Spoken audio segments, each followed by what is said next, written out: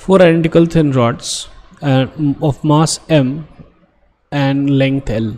So this is mass m, the length is L. Form a square frame. Moment of inertia of each of this frame about an axis through the center of the square and perpendicular to its plane is. Okay, so let us first find the moment of inertia of each thin rod. Okay, so therefore about this axis the moment of inertia is going to be ml square by 12. Now this is at a distance of L by 2, so therefore moment of inertia about the point O is going to be ml square by 12 plus m into L by 2 whole square. So this is equal to ml square by 12 plus ml square by 4, which is equal to ml square, okay, by 12, 1 plus 3. So this is ml square by 3.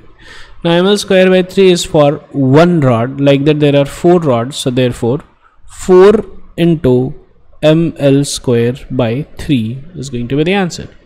Now what we did was, so this is the moment of inertia about an axis which is perpendicular to the rod, so about its perpendicular bisector. Okay, now we have to find out the moment of inertia of this rod about the point O, so therefore we did this parallel axis theorem. So now what is this parallel axis theorem? So here the moment of inertia is going to be I center of mass plus m into d square, which is the total mass. Okay, so total mass is m and d is the distance between the perpendicular distance between the two axes. Okay, this is the center of mass axis and this is the I just passing through the point x dash. So therefore this d is L by 2 and that's how we got this.